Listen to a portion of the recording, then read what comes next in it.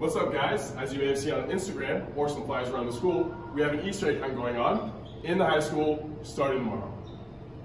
Eggs just like this will be hidden around the school with candy inside. You may even find them in front of the school or in the parking lots. Some places you won't find eggs are in bathrooms and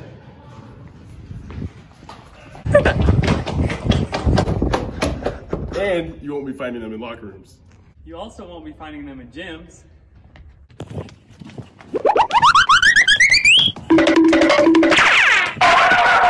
Or teachers' classrooms.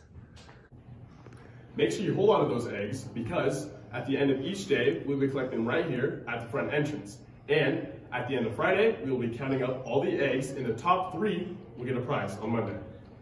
First place will get a $35 Galaxygram gift card. Second place is a $20 Ron's gift card. And third place will get a $15 Froyo Earth gift card. If you get lucky, you'll find a special egg. These eggs will look a little different than the other eggs. We'll have a voucher for a doghouse drink, and we'll count as 3 eggs at the end of the day. Good luck. Happy hunting. And happy Easter.